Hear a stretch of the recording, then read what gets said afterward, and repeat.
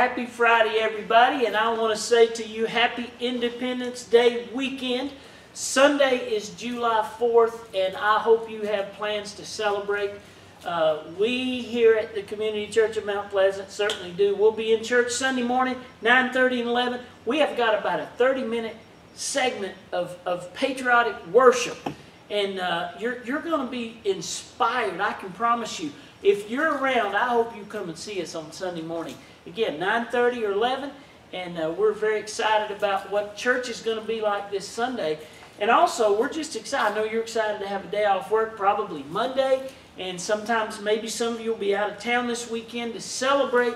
And I am glad that we have a day to celebrate our freedom, our independence. I'm standing here today inside our auditorium.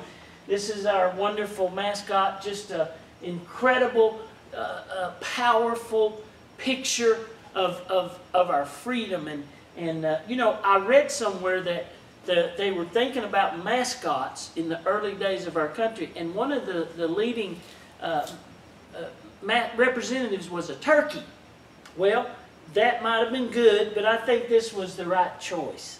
Just the power that's represented here with this animal, and just the red, white, and blue, and the stars and the stripes. And man, I want to raise some patriots in our church, in our community. We sent one of our patriots off last Sunday, Jace Yunt, a graduate of Mount Pleasant High School this year, and he enlisted Sunday afternoon in the Marines, and we had a prayer of dedication with him and his family, and he is there now preparing to be a warrior for the Stars and the Stripes, and a warrior of the cross.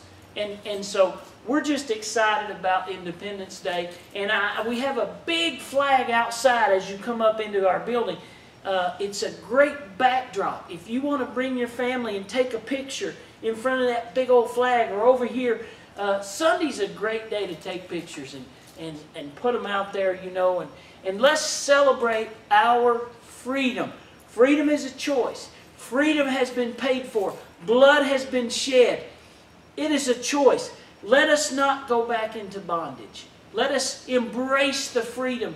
Those that have shed blood, the blood of Jesus shed for us on the cross so that we could be free from the bondage of sin. Folks, it's going to be a great weekend. I hope you'll come join us. If you can't be with us Sunday, you can join us online, live.